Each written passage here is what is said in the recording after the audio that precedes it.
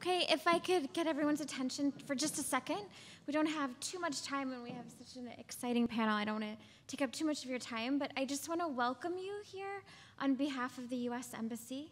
The future of education is really a critical issue in the U.S.-Irish relationship, and at the Embassy, we're proud to encourage more forward-leaning activity in this area. So thank you for coming, and with that, I'm going to hand it over to your moderator, Jill. Thanks, Andy. Okay, good afternoon, everyone. I hope you're all well rested and well fed after lunch and ready for an engaging and an exciting conversation. I've heard some of the preliminary chats that are going on here behind me for the last few minutes, and I think we've got an exciting hour ahead of us. So I suppose obviously we're here today to talk about MOOCs, online learning, and MBAs that can be earned on an iPad, and basically then what is the future of the university arising from this, okay? So we're going to have a very active discussion. My name is Jill Haynes. I'm from University College Cork, and I'm here in my capacity as manager of the Eureka Centre down there, which is an outreach initiative that we have where we engage with primary school, secondary school students, teachers, people working in STEM, and trying to bring all of those different stakeholders together in this space where they can work together moving forward. So that's one aspect of what I do. Before we go any further, I'd just like to introduce you to my colleague over here, Kerri McCusker, sitting in the front. Kerri is going to help me to curate this session. Kerri is a PhD researcher at the University of Ulster, focusing on improving how STEM subjects are taught using personalised and adaptive e-learning with games-based learning. Kerri is actively involved in the promotion of STEM subjects, which involves a role as a STEM ambassador and a mentor for widening access schemes promoting STEM in both primary and secondary schools in Northern Ireland. Okay, so Kerri is going to help us a little later on with our Q&A session. So just to give you a brief overview of the format of how this session will run, I'm going to introduce you first of all to our three panelists, and then each of them are going to address you for maybe just about 5 minutes, just to, put forward a few ideas, give their thoughts on this topic of the future of the university, and then we're going to very much open up the discussion to the floor and hopefully have a very engaging and interactive Q&A session. And then about 10 minutes before the end, I'm going to just bring the discussion back and maybe ask our three panelists to wrap up and maybe summarize what we've talked about or where we see this area going forward. Okay, so first of all, immediately to my right, I'd like to introduce Mike Feerick of Allison.com. Mike is the founder of Allison, which enables high-quality interactive education and training to be provided with free access online. Mike also founded Yak, www.yak.com, a leading unified messaging telecoms company, which was acquired by J2Com NASD in July 2007. Also Advanced Learning, www.advancedlearning.com, a leading global provider of interactive multimedia courseware for IT literacy, and Ireland Reaching Out, a project reunifying the Irish diaspora online. He is also a member of the Clinton Global Initiative and the Global Irish Economic Forum. In the centre then is a very good colleague of mine, Professor Bettie Higgs from University College Cork. Bettie is the Interim Vice President for Teaching and Learning at University College Cork and is the co-director of Unad Bara, UCC's Teaching and Learning Centre. Bettie also works as a senior lecturer in the School of Biological, Earth and Environmental Sciences and is one of the Irish Universities Association representatives on the board of the National Forum for the Enhancement of Teaching and Learning. She is also a member of the NUI Working Group on Online Education. And then over on the extreme right is Brian MacCraith, who you will have heard of from earlier this morning from Dublin City University. Brian is the president of Dublin City University and has played an active role in teaching physics and researching the areas of optical chemical sensors and biosensors, biomedical diagnostics, and nanobiophotomics since 1986. He is committed to DCU's strategic plan, Transforming Lives and Societies, which was launched in 2012, and deals with issues such as innovation and entrepreneurship, technology-enhanced learning, engagement with enterprise, and a research agenda that addresses global grand challenges. So with that, I'm going to hand over first of all to Mike Feerick for a couple of moments. So Mike, would you like to? Great, okay. Great. Thanks a million, and it's a pleasure to be here, and thank you to the US Embassy for the invite. Very interesting morning session, and what a lovely, intimate place to have a chat. And that's what I hope we're going to have. And so I'm just going to put out some ideas. It's not really a greatly rehearsed speech, but just some ideas that I hope will provoke some thoughts, and we'll have a good chat later. Allison is, if you don't know, is a free online learning platform focused on workplace skills. It now has 3 million people on it worldwide. We hope to have about 5 million by the end of the year. And it is one of the largest worldwide. Other people obviously leading the charge are the likes of Coursera, EDX, and that. We're based out of the west of Ireland. We've 30 employees. And it's exciting times for us. So when I talk about the university, the future of the university, I want to say, first of all, is that where Alison is today is not where it'll be in the future. And as I talk about the future of the university, it's not that actually Alison is competing very greatly with the universities at the moment, but I hope to be, I certainly see a lot of what's going on, and I hope that from my platform I'm able to comment about what I think is coming down the runway for universities. And yes, some of it will affect Alison and some of it may not. The first point I want to talk about is commoditization. There is absolutely no question in the wider world that a lot of the content that's been taught, a lot of the material being taught in university today is going to be commoditized. It's going to be free online and it's going to be taught really, really well. The chances that you're going to pay university to actually learn that stuff is next to zero. The fact is the universities, most of the universities, their economic model today is based on the number of students that come in to learn this stuff that they can learn anywhere else. That's not to say the universities aren't doing really good stuff, particularly at the higher level. But the generic stuff that can be commoditized, it cannot bet a future on that. That's going to change. And again, it undermines probably half of the funds of universities. Serious, serious issue for the universities. How did the universities respond to that? Well, like any business, you really, really have to look at what can you uniquely provide? What is it that the Irish universities provide that nobody else can compete with them worldwide via the web? The logical one is local. There is a face-to-face element of teaching and learning that is pretty much irreplaceable. That they can do. Labs. You might study online, you might learn a lot about physics, chemistry, whatever, but at some stage you'll have to go into a lab, show that you know it. But actually, if we think of any of you who've been a science grad and you've done lots of study, what percentage of the time that you did a degree did you actually spend in the lab? Probably a small amount of it. Well, that's what you're going to pay the university for. All the rest, you're not going to pay the university for. So how does the university actually create a model that it supports itself to teach this stuff? Specialization. If you can't, a lot of these institutions are going to have to focus locally, but the other thing is actually get really specialized and to be the best of the world at teaching stuff online and in classrooms. How many Irish institutions can really be world leaders in specialized areas? Actually, it's trying hard. You have the likes of the UL doing the Burnell program, trying to focus on very, very narrow areas. That's good, that's encouraging. Other universities are doing it. DCU is doing it quite well. But not that many universities can actually specialize that well because it takes funds. So that's not an option, I think, for a lot of the institutions in Ireland because they're just not strong enough and they're not funded well enough and they're not run well enough in terms of administration. Competition. We have only seen the beginning of the amount of content that's going to go online. It is going to explode. So one of my points that I'd like to make is that the universities teach today just a small amount of data, a small amount of information and knowledge of what's out there. The universities in the current structure are not going to be able to teach in formal structures all of the knowledge that's out there. The system can't handle it. It's going to be wide open worldwide. And the university system, as it is today, has to change. The best students are not going to be going to college. It costs too much. They can educate themselves elsewhere. Again, they're going to lose a lot of traffic there. Research contracts. A lot of the universities say, oh, we get contracts from this company and that company. Who's to say that the experts on anything is going to be actually still at the university anymore? Because, again, industry is becoming more and more specialized. And the chances are that your local university has a specialist in a particular area that you want is probably zero. It's going to get that way. So research contracts are probably going to go elsewhere.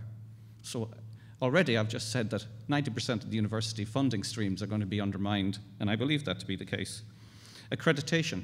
Just like on Alison, do you really need to go to university to prove what you know? More and more employers are saying, come in and prove to us that you have the skills that we need on Monday morning, and we'll hire you. Not necessarily that you have a degree that you did 10 years ago. So accreditation is really opening up. Just a few other things that I'll mention. Decay. The university, we're talking in some ways about the universities as if they're in great health today. But grade inflation, for one, is a real issue. I have a staff member who is going to one of the colleges in Ireland that just finished a course that 100 people did. And 75% got a 2-1. It's like 75%. Now, doesn't that make a monkey of a 2-1? It's ridiculous. It's silly. It's undermining the university sector. So when you, as an employer, when I see someone coming in, and I see someone coming in with a 2-1 or a 1-1, I don't believe it anymore. Opportunity of free learning. Second last point. We just did a survey of our learners worldwide. We had about 30 to 40,000 responses.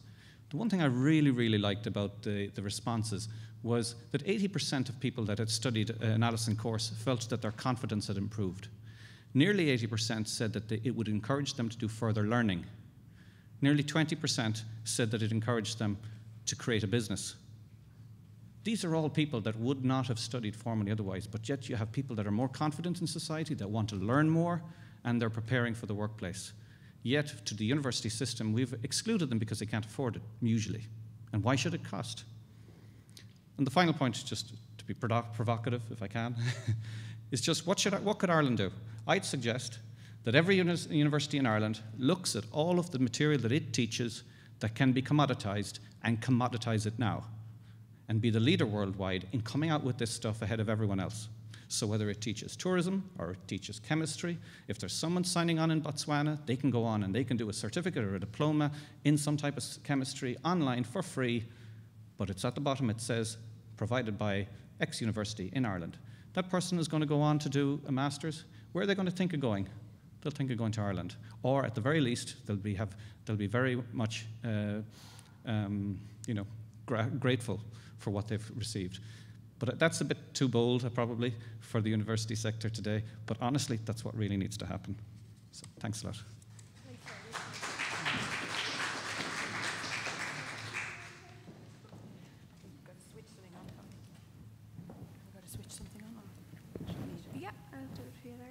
Yeah, it's on. Okay, Mike, thanks for that. And we had a great session this morning, which has provoked a lot of ideas. So I've kind of torn up my notes that I made last night. But yeah, the universities have had moments of being dinosaurs, I agree, Mike. But the companies like Allison and others are provoking us, and it's a good thing. So we're responding, and we have to think about what is it we provide that can't be provided in other ways. So I hear the debates, and I read the articles about MOOCs and etc. And then I think about, okay, we can provide OOCs.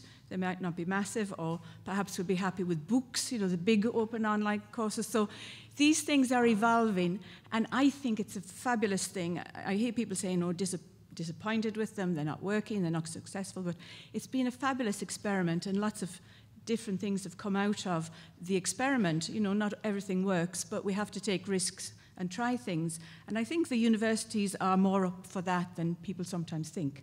So we're hoping to have a bit of conflict and dialogue here as well as agreement. So the future of the universities, or the university of the future, there are lots of reports written on that. And one, for example, Ernst & Young, coming from Australia, with a whole range of where will we be in 10 years' time sort of reports. And everywhere from the status quo to fully online, privatized, profit-making institutions.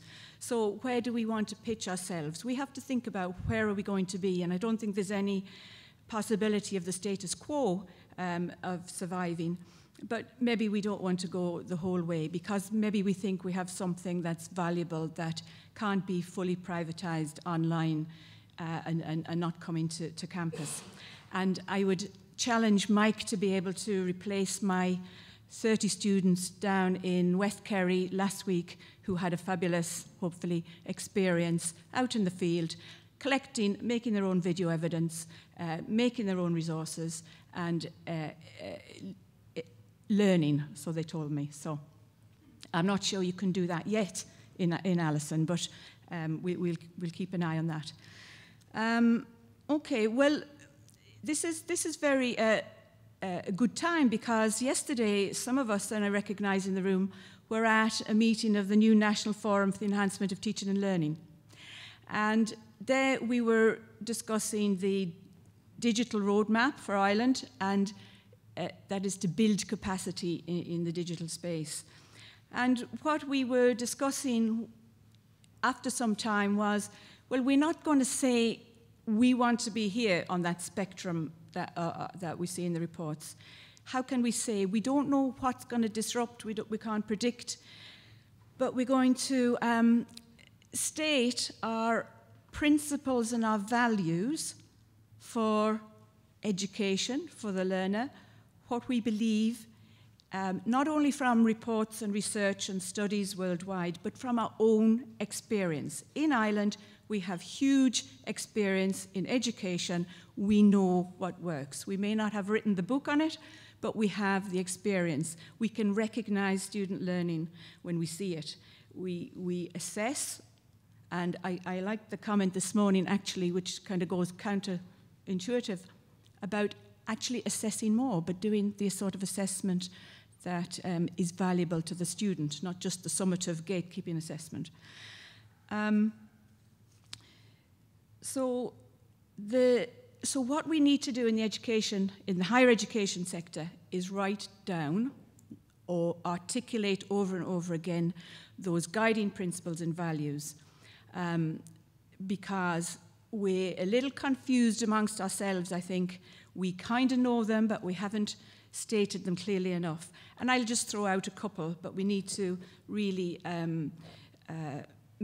articulate these and make everyone aware. Because, to be honest, you know, there's great excitement about, let's say, the National Forum, but I go back to my colleagues that I teach with, you know, at the blackboard face, and many of them won't have heard of the National Forum even. So sometimes I think we're in a bubble. We today are talking about things, we're all kind of on the same page, but are we just, you know, this crowd, this bubble, and a lot of people in the country aren't talking the same language. They're getting on, working hard with the students, getting their own experience, teaching their own disciplines, and doing great work. So a lot of great work going on. We need help and resources, and we need to mobilise to grow those great things and work with Alison, work with other people, use what's best. If something can be done online and there's no value of being there in the classroom, okay, let's do it online. And of course, there's the whole blended approach as well.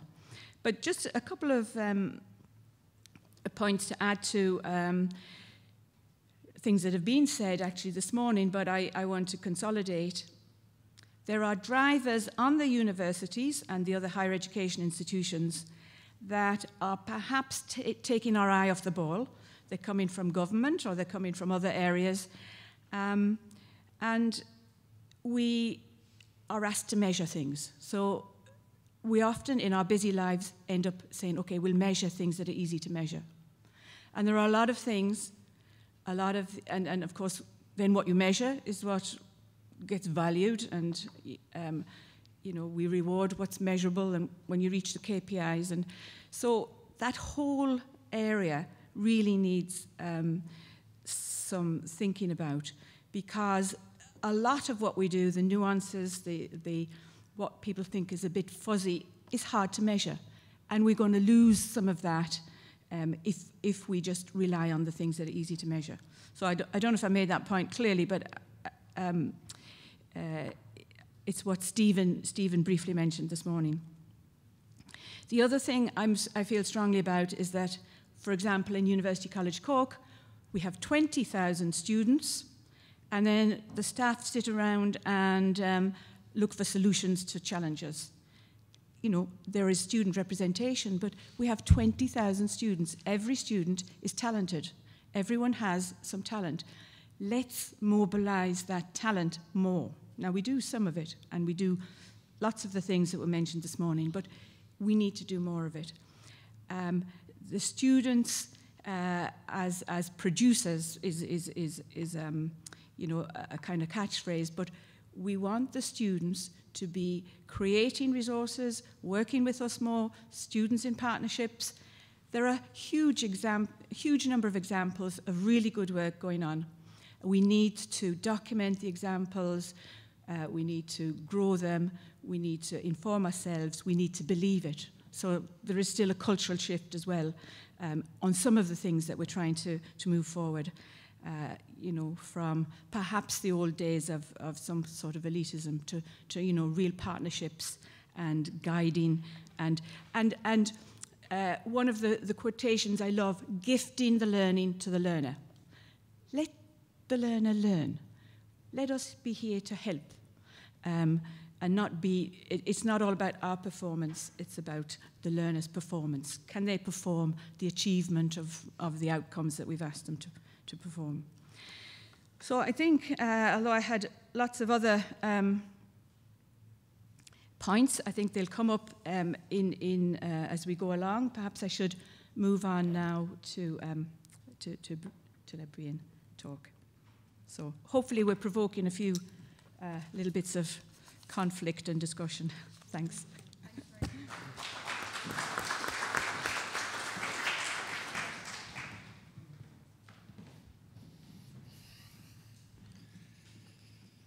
Good afternoon, everybody. I see colleagues from many educational institutions from around the country, north and south here. Delighted to see you all and other friends from around the system. I was just on jobs.ie there, just looking for my next job, Mike. It seems I'm going to be redundant very shortly. We joke a lot together, so I think it's a useful dialogue around the extremes of argument. But let me give my perspectives on it anyway. I've taken the view in preparing for this to start off with looking at really the role of universities, what are universities for, and then trying to look at how universities are and should adapt to many of the changes, the rapid changes that are happening. And I think universities should in general move with the changes happening around them, and they should reflect the society around them as well as influencing that society around them. For any of us involved in education, it's this unique combination of privilege and responsibility. There's a huge privilege in actually being involved in the creation of knowledge, particularly at third level. Creation of knowledge, a huge privilege in being involved in the dissemination of knowledge. That you can't replace that spark of engagement with students. And thirdly, and increasingly the case in the innovation space, that translation of knowledge created into societal benefit. And I think that notion, which is the first point I'd make about the role of universities, of being the engines of innovation, the knowledge enterprises, I think will continue to be the case. It's always very dangerous to predict the future, and you wonder, well, what future are you talking about? How far is it out there? Or the famous statement about the future is already with us, it's just poorly distributed. So that changes are happening all the time. So the digital space, the digital developments are actually affecting a lot of what we do. And I'm going to finish off by talking about that particular aspect. But if you take the research and innovation space, I mean, the European Commission has just decided on allocating €80 billion to research and innovation over the next 7 years in Europe, which is really research and innovation to be carried out primarily by the research performers, which is primarily the university. So that's going to continue, I believe. And as long as those sort of activities are actually leading to the development and fostering of good citizens, good innovative citizens who are net contributors to society, as long as that work is going to lead to spin-outs and startups, job creation, economic development, it's still going to happen because the rationale is there for it. So I actually don't think that's going to change dramatically. I do think some things are going to change, Mike, but I'll come back to those. Before I get to the digital bit, which is really the focus of this afternoon, in terms of trying to predict what the universities of the future will be like, I've picked a number of words that I think are important. I think we will have to be networked and collaborative.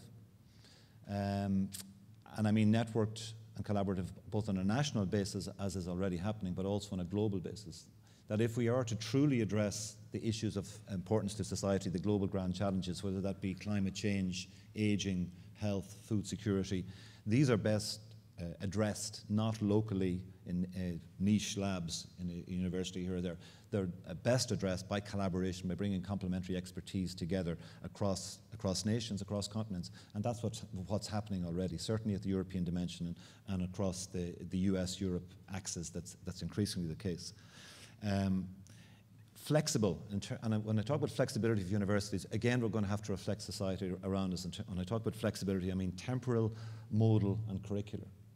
Temporal, modal, and curricular. So that is really, society now requires education provision, as is delivered by Alison, anytime, any place. But that suits some people more than others, and I think there's an age dimension to this. But certainly in terms of modality, I think it's going to be a unique combination or a customized combination of face-to-face and online. I think that's certainly the case. And curricular, I think this flexibility of customizing, as happens fairly regularly in the US, but more so in this part of the world, customizing the sort of education and degree you want at third level and beyond. Engaged, and I think one of the major changes that's happened in recent decades is the notion of the antithesis of the ivory tower university, where it was a place behind high walls where people speculated about knowledge. That's no longer the case. Particularly for publicly funded universities, we have a responsibility to the societies around us to deliver value to those, and that can be civic engagement, enterprise engagement, key parts of the innovation ecosystem. And I think that's increasingly going to be the case, because we will come under greater scrutiny, correctly so, as funding models get more and more challenging, but we have to keep delivering value. But some of the reports in recent years from especially UK universities, and we're carrying out such a study at the moment, where you can actually capture the value that universities deliver to their nations, and in particular their regions.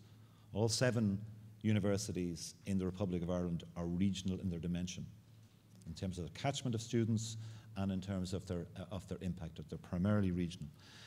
And the last word then, and the one I'll spend most time on, and I won't delay too long, is around the digital space itself.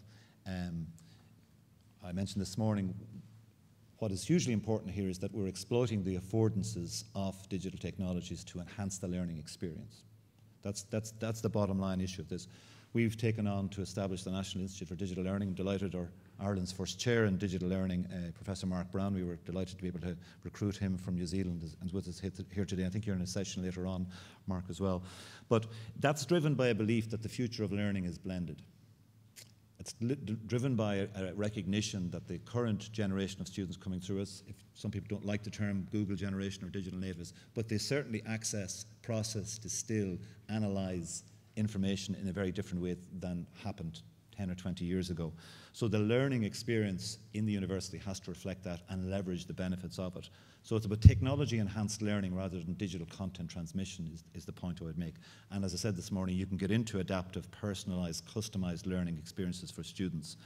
The MOOC, which is the hype end of this, is really, as Tony Bates, who's a great guru in the whole open educational resources and digital learning space, as he says, it's just one tree in the forest of open educational resources. So there are massive resources available to all of us and to universities now. And I would absolutely agree with Mike. We have to embed the best of that into our programs. We have to embed. So talking to, whether it's Allison or Coursera or Udacity, there are magnificent modules available there at relatively low cost that we couldn't possibly deliver ourselves. And I think what will emerge is some sort of hybrid, and this is the key word I think, is it's a hybrid exploitation of the benefits of the on-campus experience and the social development. I know from knowing most of you in the audience that you've all been through university. You probably don't want to tell the things you learned at that university, but you all developed personally, dramatically during that time. And parts of those experiences, many parts of them, clubs and societies, engagement with individuals, the international dimension of this, you couldn't possibly do online. But you certainly can enhance that learning experience on campus, particularly on a collaborative basis. So one of the things we're trying to do is to look at social entrepreneurship and addressing social international challenges in the developing world by having students collaborating, say, in India or sub-Saharan Africa, using the affordances, again, of digital technology. So I think that whole space is one which is evolving. We're all learning. When you talk to edX, which is this unique combination of Harvard and MIT, they will tell you what they've developed and invested between $50 and $100 million in is one large experiment. It's one large experiment, and they're learning from it, because then you can get into the data analytics and the learning analytics of it. But I'm going to finish off appropriately, given this is a US Embassy event, by quoting former Secretary of State Hillary Clinton at a major address she gave last week. She says, technology is a tool, not a teacher. It cannot replace, as Mike says, laboratory-based experiments. And she questioned whether or not it could do as good a job as a teacher in encouraging creativity. So one of the things we want to do is stimulate creativity. She said, as of March 2014, there is no substitute for the kind of learning that can take place in a well-taught classroom. And I would resonate with a lot of that. And I think what will change is the nature of what happens in the classroom. I do believe in flipped classroom concepts whereby students can do a lot of learning online outside the classroom, but the learning experience inside the classroom gets enhanced, the nature of the educator changes, the physical spaces in the classrooms will change dramatically. I think that was mentioned a bit this morning.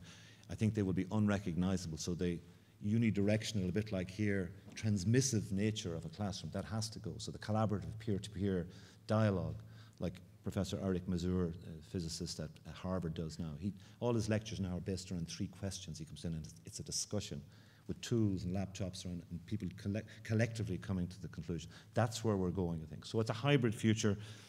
Final thing on sustainability, it is a huge challenge, but I think the kind of dimensions you were describing, Mike, were much more reflecting the bigger $3 trillion debt situation in the US that's really affecting what's going to happen, their model.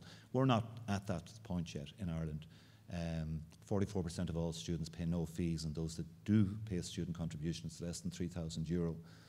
It's not a sustainable model, but at least it's a long way from the US situation. So I think in terms of the funding dimension of this, it's another longer issue. So sorry for going on a bit there, but I just thought to draw together those dimensions of the future of universities, I thought it might be useful. Thank you.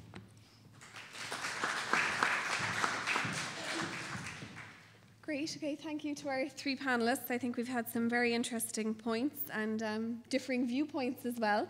So I think we're very well poised now for an interesting discussion and debate. So I'd like to open it up to the floor and to invite you to address our panel with any questions that you have. And Kerri will have a microphone and she can walk around and pass it to you. So is there a rush for the stage, a show of hands with questions? We have one over here, Kerri. Yep.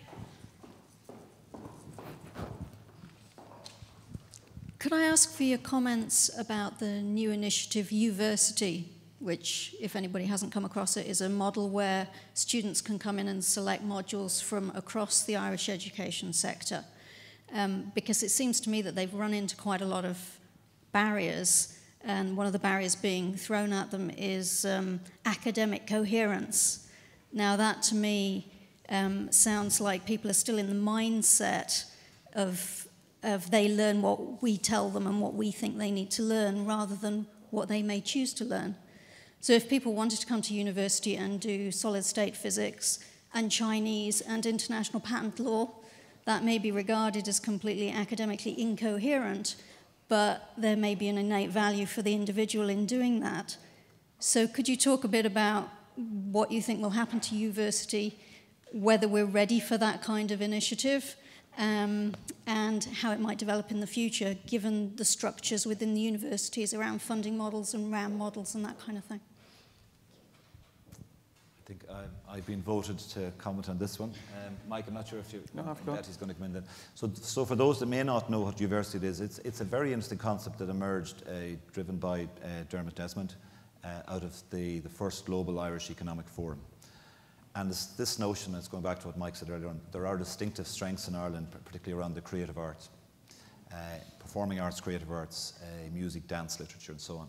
And if you're trying to sell Ireland as an educational destination, online or physically, but this started fully online, but it's now much more physical, you would focus in that space, and I think that's a great idea. And the concept is that the Irish universities, institutes of technology, and other colleges where relevant would come together and offer a single menu to international students coming in. So you could start to compete with some of the major programs in the world in this space. It's taken a while to get right. I think the term academic coherence may be an oxymoron, but it's, there's a lot of autonomy and independence, but nevertheless, I think all 7 universities and a good number of colleges come together and signed up to be in the dialogue in terms of offering programs. Now, you mentioned solid-state physics and all of these other things. It's not as broad. No, it's solely within the arts and literature. Oh, sure. I mean, to my understanding is, well, certainly we're supporting it, and to my knowledge, most are. There will always be, doing something for the first time, there will always be some difficulties, but I think the concept of selling that distinctive feature of Ireland in a collective basis, because no one university can do this properly. Personally, it would have my support, because I think the strength is in the whole is much greater than some of the parts in this space there, and it should come through to fruition. I think it will. So. But it's very disruptive in terms of funding models in the university, where the funding follows the student and the student is moving between multiple different institutions. One thing you will see, I guarantee you, probably in the cycle of the next government is dramatic changes in the funding, because the current model is not sustainable. So I think it may be like the healthcare model of following the patient. I think money may well end up following the student, and that may not be such a bad thing. Bettie, would you just like to add to that? Just to add to that, and I would agree, I like the student to have choice, and if this is something that somebody wants, it's a good thing. I think what we add to that in the universities is our understanding of how students learn, because sometimes things are driven by the economy or the choice, and there's a lot of understanding now about the fragmented landscape of learning.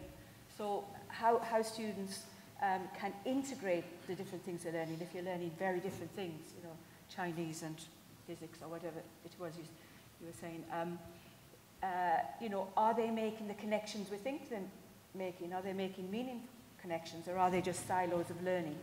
And this is where, you know, we have programs, or we have understanding, or we have intentional teaching to help build capacity to make the connections between the different parcels of learning. And I think that is something that is growing, and it's something that perhaps we've always tried to do, but we haven't articulated it. But we're beginning to articulate it more because of the diversity and choice and the, you know, building blocks of how people are putting together their learning.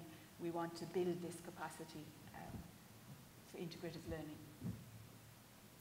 Thanks, Bettie. Yep. So I'm going to take us a different direction, if that's all right. A little bit more fundamental. Here's something I struggle with. So my background is neuroscience. Breen kind of knows this, but so we have at our disposal, you know, what we now understand is the most sophisticated learning thing in existence. We don't know if there's anything better than this, right? And modern neuroscience has only emerged, say, in the last 20 years, when we can actually image the brain. And we're only really looking at this, scratching the surface, like functional MRIs and so on, are just giving us insights into how the brain learns and how it works and so on. But if you take what we know just in the last 20 years about how the brain learns, and I'll only cite two of these, there's a long list of them, and you compare it to how we teach or how we impart knowledge, we're actually doing it completely the wrong way. So, I mean, two simple examples would be that we're social creatures. We learn as much from one another. In fact, we learn more from one another and our peers than we do from an adult thing. And a second crucial thing is that, and I'm aware of this as I'm talking, is that I'm learning more communicating to you than anybody else listening to me, right? The actual act of communication is a form of learning. If you want to commit something to memory, go and teach it, right? So is there value in actually bringing science to the pedagogy? So getting a group of people that kind of know these things and not just react to technology or react to industry telling us we need skills, but actually say, how can we actually build a better learning model for our institutions to implement? And to really put some hard science behind it. And the science is there now. And then from there, start building out a system that puts that into practice. That's my question. Well, I suppose if one of you wants to go first, you can all.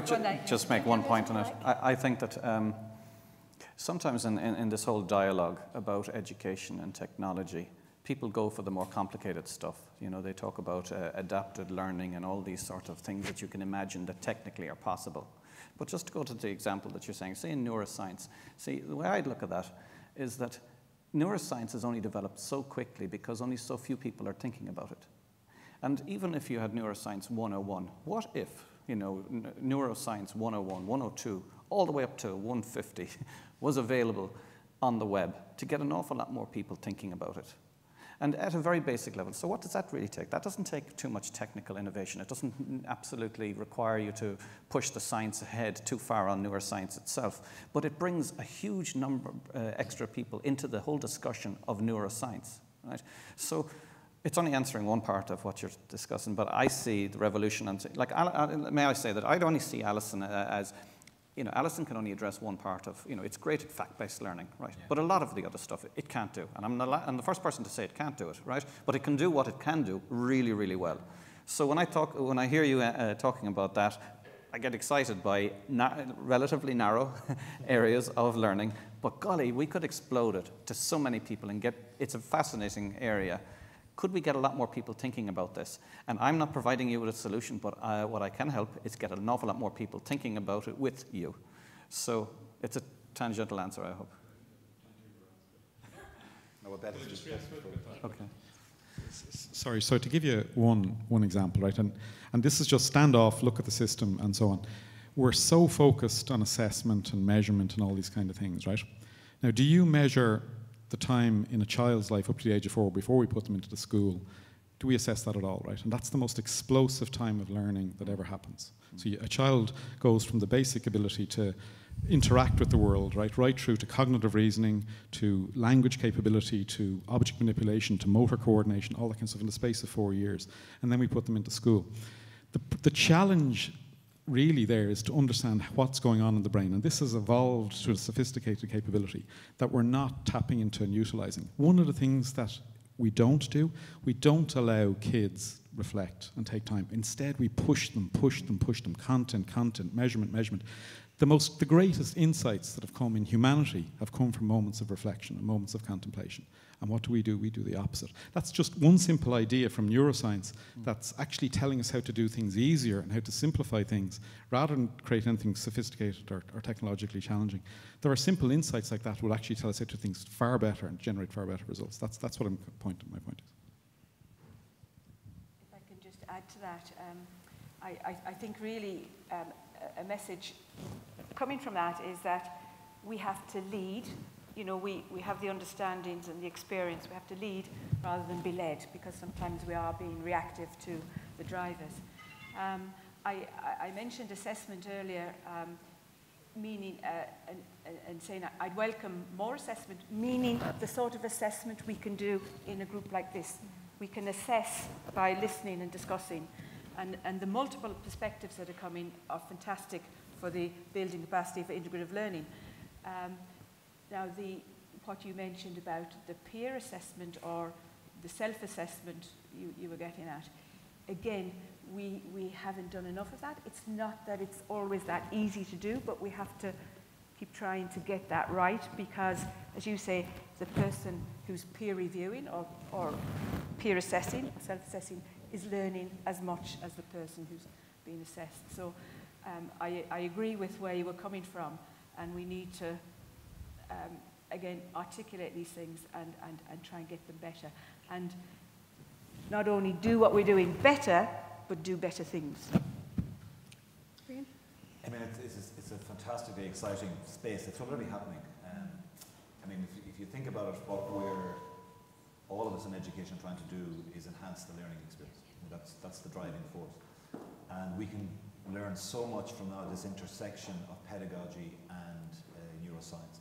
We had a visitor just a few weeks ago, some of you in the audience, where Professor Tom Cruise, Professor of Neuroscience at NYU, came over and was talking exactly about this, where you can get in to look at real-time mapping of cognitive function, firing of neurons.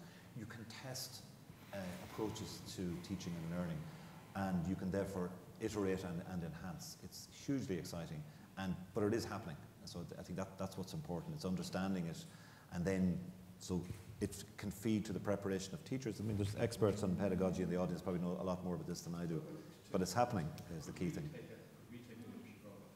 what your point was, like, what can we do differently? What can we take a serious leadership role? Sure. And be the pioneers.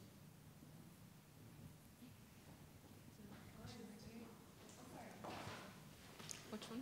It doesn't matter. Well, we'll definitely move to this side of the room anyway, because there are loads of hands up every time I look. So do you want to start with John, and we can come forward then maybe? Okay, my name is John O'Donoghue. So my question kind of has two parts. So first of all, I suppose, what are your views, your opinions on commercialising research and innovation from third-level colleges, and whether there should be a push towards spin-out companies and commercialising that type of thing?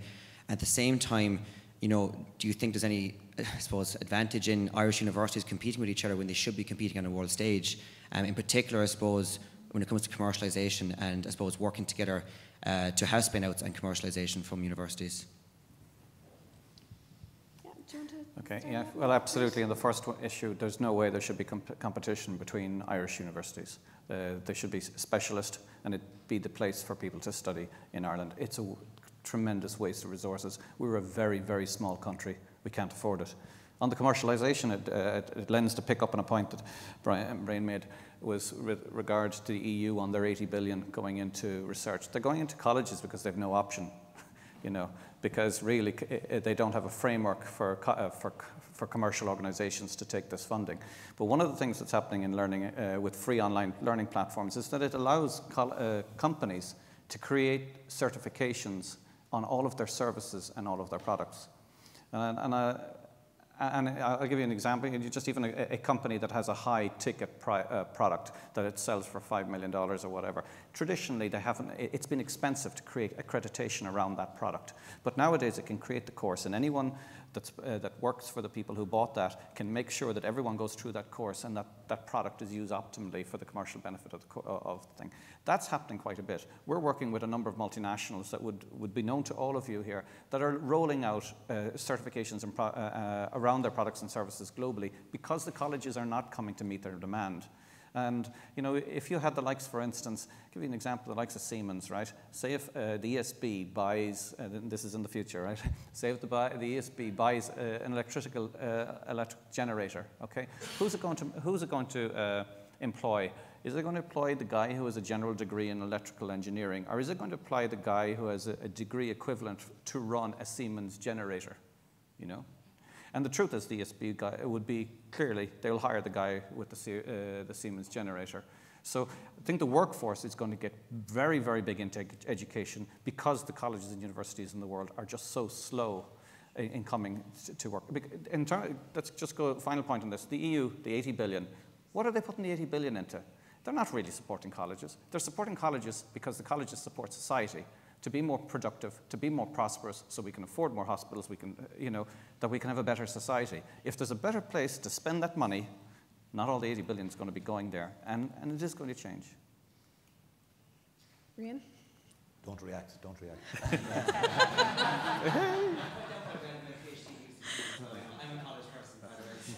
No, you asked some important questions. First of all, around innovation, certainly both the metrics have changed in terms of, you know, performance-based measurement of universities and so on. It is now a key metric in terms of translation of knowledge into societal and economic benefit. I also firmly believe that, you know, as having the privilege of being able to address big issues, create new knowledge, we should focus on, where possible, translating that into benefit. The government has made the decision around research prioritisation for the vast majority of public funding, which is just under $1 billion annually, is now going into 14 priorities which reflect national economic priorities. So that's happening. The other thing, just to clarify for you, is in terms of the competing Irish universities, the big funds for research in Ireland are coming in through Science Foundation Ireland. The big funds that they allocate are all into collaborative centres. So they're taking the thematic areas, and Cork has been fairly successful in getting these, but they're collaborations. And it is exactly what you say. So take the biggest one last year, data analytics. We now have one of the world's biggest data analytics centre, an €80 million initiative involving UCC, NUI Galway, UCD and DCU, and some of the major players globally in the data analytics space collaborating with them. So that says two things. One is the priority is around collaboration and niche strengths rather than individual small institutions competing, which would be crazy and ineffectual use of Irish taxpayers' resources. But also that the big companies recognise the quality of what's going on here. And Mark Ferguson, Director General of SFI, who was there this morning, his premium metric is, will industries write a cheque, hand it across the table to Irish universities? He says, if you're doing good stuff, they'll do that. If you're not, they won't. And the proof of the pudding is in those sort of initiatives. So, I'm glad you brought that up because I was going to have to otherwise. Bettie? Yeah, some good points being brought up there, good questions. And, you know, the people, the technologists can be sceptical about the universities can be sceptical about the technologists, but we all have to be able to answer those questions that we're asked. You know, we need the skeptics. We need to stop and reflect. If we can't answer the questions, we're not going the right way. Now, I do believe the universities need their expertise internally in the technology because they can link with the pedagogy. We need those people to link technology and you know, the learning experience that has been traditionally face-to-face. We can't just hand that all over and say we'll rely on the commercial providers because, you know, their drivers may not be quite the same as our values and principles I was trying to begin to state earlier. So we have some double thinking going on. We have to admit some double thinking. People this morning saying we have to be competitive, and people saying we have to be collaborative. So we have to recognize productive collaboration, and we have to identify destructive competitiveness. So we can't be going around using the two words as though we all know what we're talking about. Other double thinking was this morning saying we have everything we need within 15 minutes walk. Well, how do I feel in University College Cork? Because that doesn't include me. Move to Dublin. you see, and in every organisation I'm part of in Ireland, there is a Dublin-centric view. When it's pointed out, they say, oh yeah, we must do things differently, but then they forget. So I'm in a meeting in the NUI, and I say, okay, next time we have this group together, can we do it by video conference? And they say, oh, okay, so the Dublin people come to this room, and the Cork people and Galway people video conference in. And I say, no, we all video conference in, or you come to Cork for the meeting, or, you know, so we have to keep questioning ourselves. Are we competitive? Are we productively collaborative? And the clustering that we're being kind of pushed into, there are great things in regional clustering. Some things are good about regional clustering, not everything. I say Ireland is the size of a region in the US. We should be one cluster, but I sometimes get my fingers wrapped by people from other organizations or different clusters. We have to keep questioning ourselves and, you know, being questioned. Thanks, Betty. Okay, we're running a little close to our end time, so I'm going to take a couple of more questions. I think. No, okay. Are you sure? Oh, sorry. Thank you. Having returned to the classroom after a long absence, both as a person, as a teacher, as an educator, the need to reflect has never, ever been more important, as I feel. I'm absolutely pro-technology, but not at the expense of reflection, and the need for children from a very young age to be able to reflect right through whatever learning cycle they occur seems to have slipped, in my opinion. And yet, it's the essence of, you know, when you talk about assessment, essentially you're talking about reflecting on maybe what you've just said, maybe what you've just did, or how you've acted. So it's a multiple faceted thing. So I think it is, and that area of neuroscience is where it's at, especially when you're using technology and learning, because you actually, when the two combine, it can be magnificently powerful. But as an educator, possibly on the centre or on the side or wherever you are, in the quarterback or wherever, you need to understand that. And the area of neuroscience, we'll say, I'm coming from my own perspective of primary teachers, it's probably not investigated, I suppose it's one way of putting it. But it is, and I think it's particularly important for that whole use of technology and how we embrace it from the very young age, right up through the life cycle. So it's more a comment than a question. Thanks. Great, thank you very much. Please, there's a question over here. Thank you. I think one of the key takeaways for me was really the comment, Breen, that you made that, in my words, and paraphrasing yours, that we really need the discussion about technology focused on what type of education system we want it to serve. And it seems the tenet of the discussion is around a more connected, integrated, efficient, I suppose, is not a dirty word either, system. And I'm wondering, perhaps the word that probably stands out mostly is flexible, in actual fact, in all its forms. So I'm wondering if the panel's got some comments around the funding models for universities of the future, recognising that kind of flexibility that's going to be required.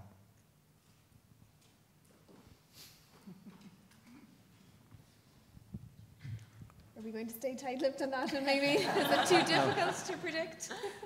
I'll take it. Well, okay. I think the universities are going to be a lot smaller than they are today. I think that a lot of what's done in the universities and what the public expects the universities to do will be done elsewhere. A lot of people will not be signing up for the night classes at the university because it'll be done online for free. The research, a lot of that will be gone. I think the one thing that we have to really, really protect the universities for is that when I was doing the Leaving Certificate, I did Francis Bacon did a course, or wrote an essay called Of Studies. And I always remember there was one terrific line in it, and it says, expert men can perhaps judge of particulars one by one, but the general counsels and the plots of marshalling of affairs comes best from those that are learned. Now, I will not tell you that you will become learned on Alison. I think Alison is a tremendous asset, and it will grow and it will become more capable. But you are, just through facts alone, will not do that. You need this reflection, you need all of that. But you need to use the technology where it's really, really good and allow it to take away the costs that are being duplicated. But then you need to grow the ability to create learned people. And so.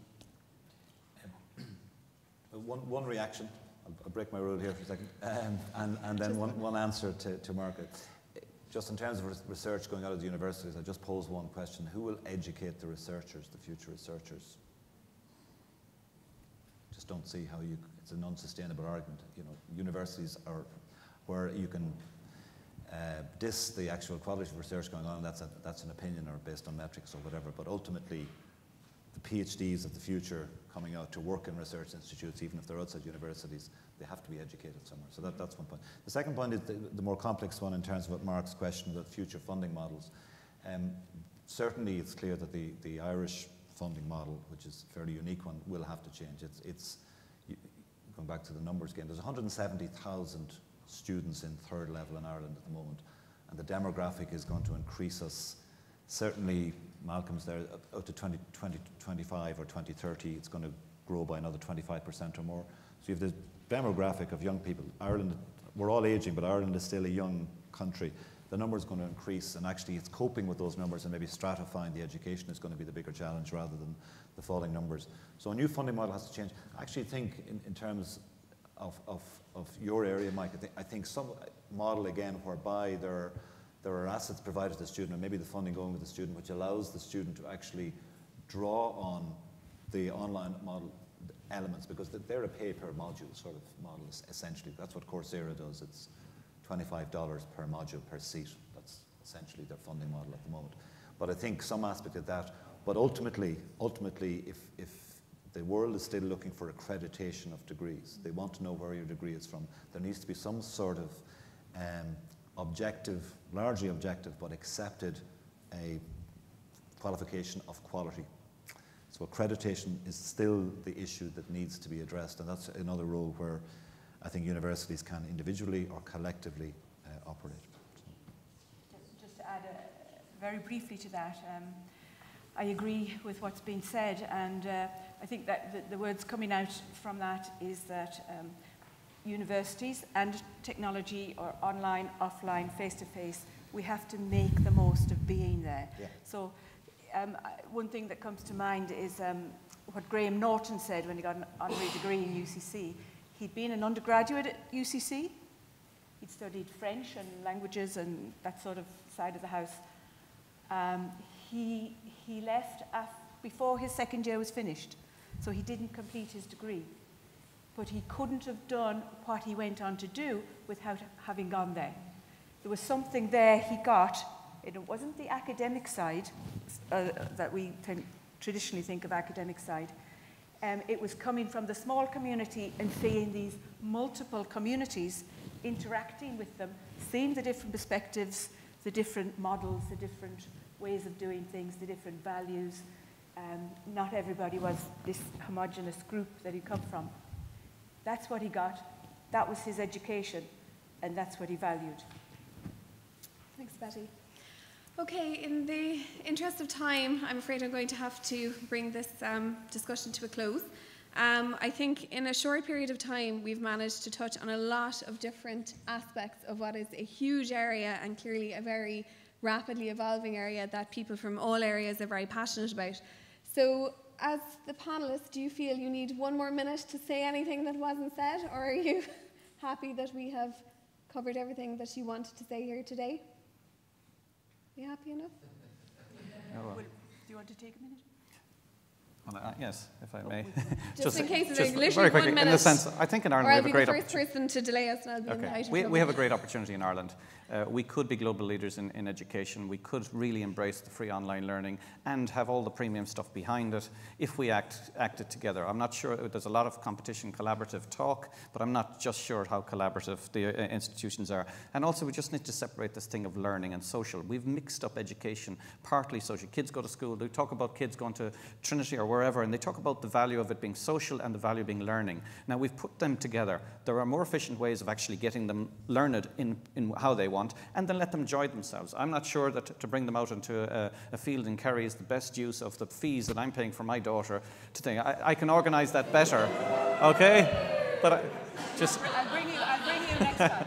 But that's my last word on it. Okay. I think I need a bouncer up here now, please. Okay, my word is Mike doesn't quite understand the social learning and the other learning, how they integrate, and I'm going to bring him with me to Kerri.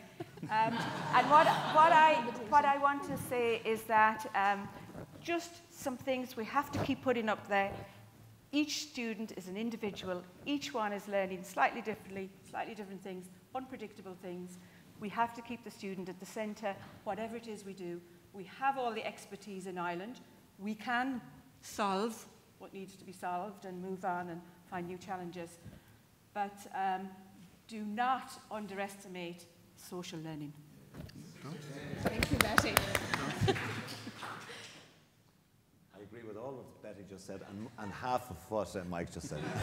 Sounds good. On that positive note, one very quick comment. It's so important. I think the greatest mistake in the history of education in our country if we go down this model that we teach skills to industry. I'll tell you what, right? The way the world is changing at the moment, it's changing so quick. Just giving a person a skill leaving university is the equivalent of road learning. That's skill learning. That's all it is. What you want coming out of university is people that know how to learn and love learning. That's the key thing that you get. Where do you get that? Social interaction. Thank you.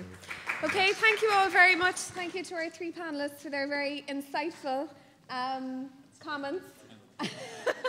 And thank you all for your participation and the staff of the Embassy for organising this session. So thank you very much.